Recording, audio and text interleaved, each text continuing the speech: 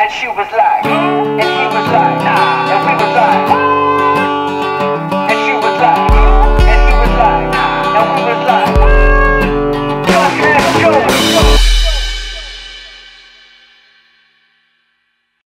Hey, hello, and welcome to episode 24 of Just Ask Joey. I'm your host, Joey. This is the only place on the internet where a former idiot answers your questions to help you either avoid idiocy or get over your idiocy. And really, if you just have any questions about just kind of life stuff in general, I love answering those questions. So if this looks a little different and sounds a little different, it's because it is. I'm actually trying out something new. I'm trying more of a vlogging approach as opposed to just sitting in front of the computer.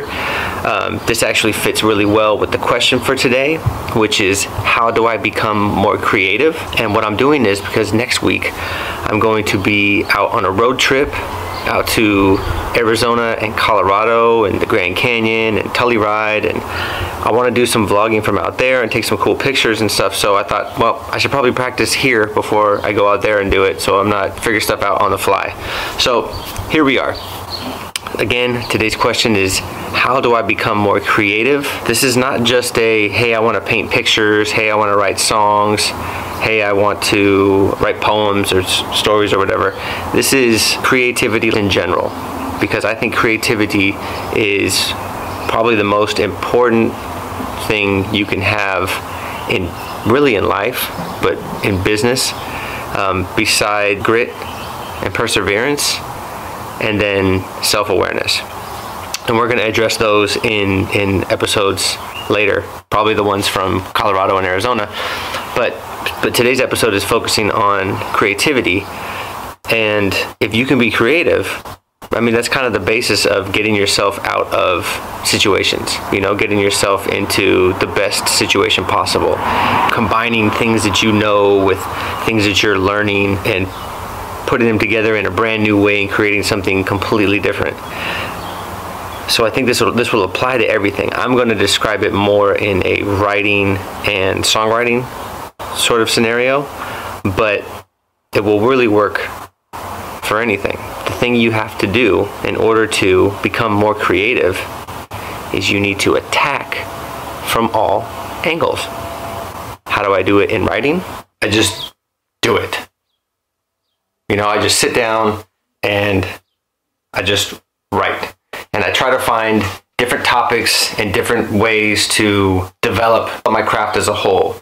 So I wrote a book. I don't know how the hell to write a book, but I wrote a book. Maybe good, maybe bad. I don't know. I started writing sports blogs where just taking my opinion on sports and putting it out there. Then I wanted to challenge myself a little bit more, so I started asking people to ask me questions. Some of the stuff I would be comfortable with, some of the stuff I would be uncomfortable with, some of the things I would know off the top of my head and I could just take them on. Other things I wouldn't know anything about and would have to research before I could answer it, but it's something that I felt was important and wanted to be able to give the answer. But the idea is just to surround whatever the problem is or whatever your issue is. And this goes with whether it's a song or a poem or a business idea or a business strategy or getting yourself out of the business strategy, is just look at all the angles. So I know for me, for writing, the more things I write about, the more types of writing that I do, the more pressure I put on myself, the better I will be able to write in the long run.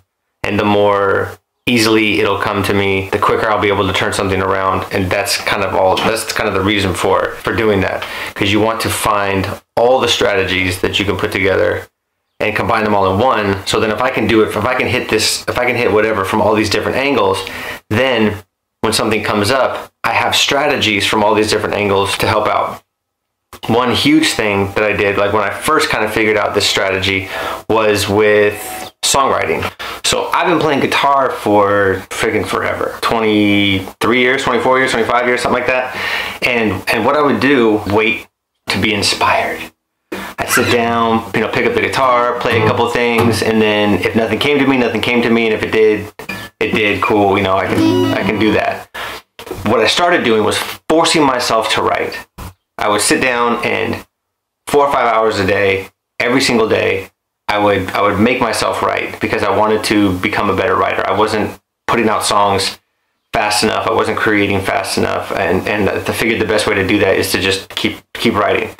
So it was actually pretty easy for the first month or so because I had stuff built up. I had verses and choruses and riffs and all kinds of stuff just kind of all built up.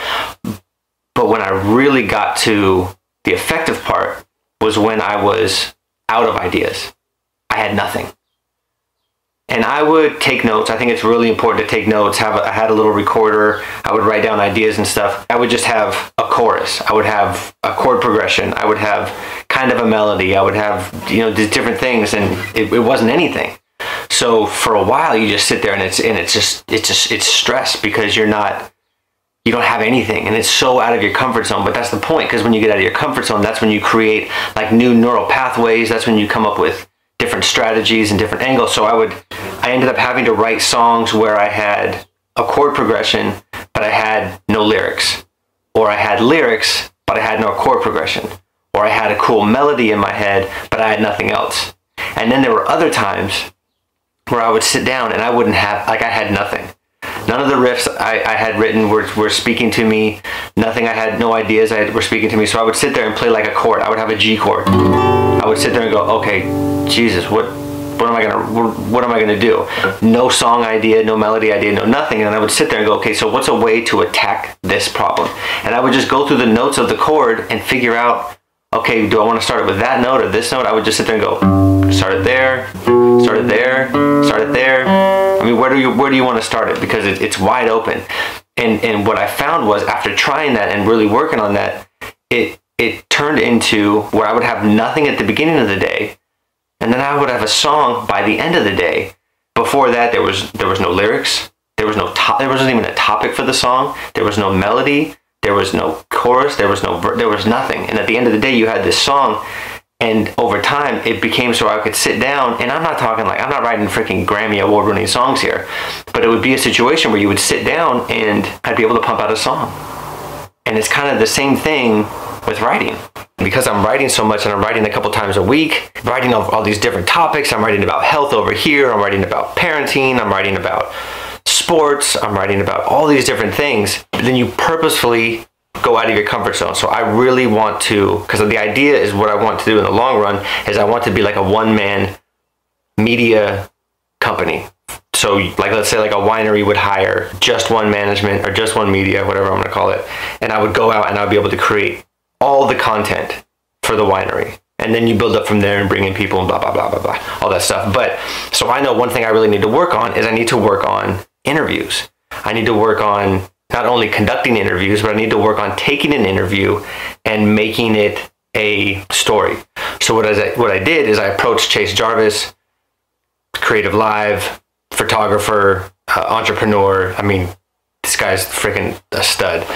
And I approached him and said, hey, are you cool with me creating a blog out of your 30 Days of Genius series? He said, no problem. So I started it, and I was sitting there yesterday doing the first episode with Mark Cuban, and I was stressed out. But, and it came out okay. I think it was okay. I asked a few different people to read it and critique it and stuff. But I'm going to do 30 of these. So by the end of it, I'm going to be much better at episode 30 than I am at episode 1, but it's just pumping it out. That you just have to go for it and go for it and go for it and go for it, and you'll figure out new strategies. And the idea is to get yourself to where your brain is straining. If those of you guys that listen to James Altucher, he talks about becoming an idea machine and writing down 10 ideas a day, every single day. And then after months and months, your brain just starts being able to process them faster. And I completely believe in this approach. 2 ideas are pretty easy. 3 ideas are a little harder, 4. But when you start getting to 6, 7, 8, 9, when you have to start really your brain is really squeezing to figure it out, that's where you come up with those big gains. That's where you start like completely thinking outside the box. That's where you're able to look at things from all these different angles. And it doesn't just apply we're not talking about art here. We're talking about just life in general and dealing with problems. It could be business, it could be art, it could be football. Those of you guys that are football fans, look at Bill Belichick and the Patriots. Don't talk about Deflategate. It's a bunch of crap, okay? But what team has changed what they do more often than the Patriots? That's because Bill Belichick has figured out ways to look at every situation from all different angles and attack from every angle. The more angles you have to attack in anything, the easier it'll be to conquer, the more likely it'll be to conquer. And that's the same thing with creativity. You have to put yourself in a situation where you're creating and you're coming up with ideas outside your comfort zone. You're coming up with an idea when you have no idea. You're creating something from nothing. It's like you're creating something out of dust, out of thin air. And it's freaking super uncomfortable. But when you actually do it, it feels so good. So just do it. Nike? Sponsor? Sure, I'll take it. And the last thing, and I have to throw this in there, just me being me, I got to throw this in there. The last thing you got to do in being creative and coming up with ideas and putting all these things together and doing something bigger and better is, of course, health.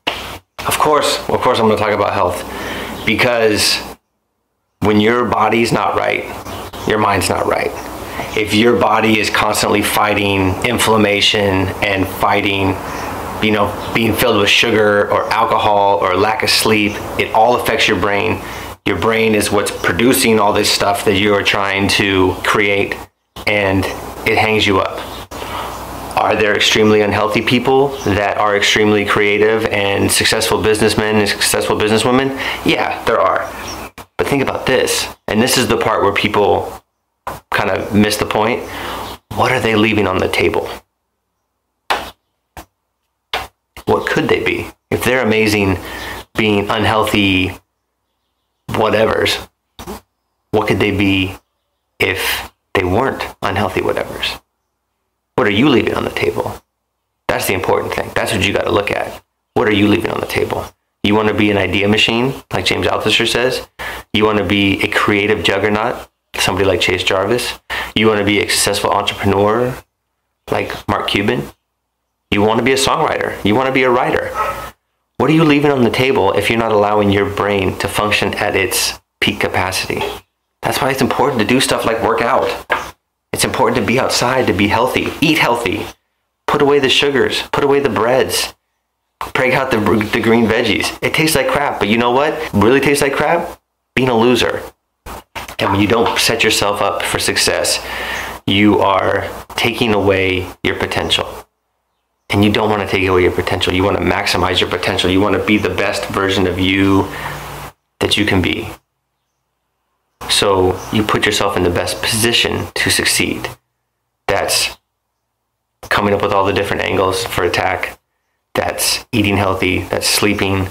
That's finding things that make you uncomfortable to help create those new neural pathways, to create those new ways to attack. That's what it's about. And that's what you have to think about. This is like a total life strategy. This is combining everything around your life and combining, because everything in your life works together. You have the goals, you want to reach the goals. How do you do that? You think outside the box. You learn, you come up with strategies, you treat your body right, you treat your family right, you treat yourself right. Those are the types of things you do. That's how you become more creative. You put yourself out there. You make yourself uncomfortable in practice. So when you're well practiced, when it's game time, when it's Sunday, it's on. And you do it better and better the more and more you do it.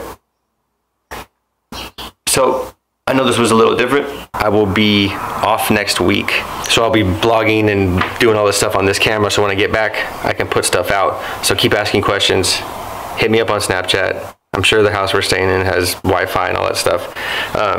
If you are in the Grand Canyon or Telluride area, or you want to meet up, hit me up, and that would be pretty cool. That'd be a very cool thing to do. Hope you guys have a good next week and a great weekend. And keep asking questions and keep getting better and keep pushing yourself, because that's what this is all about. I'll see you soon. Bye. And she was like, now we was like.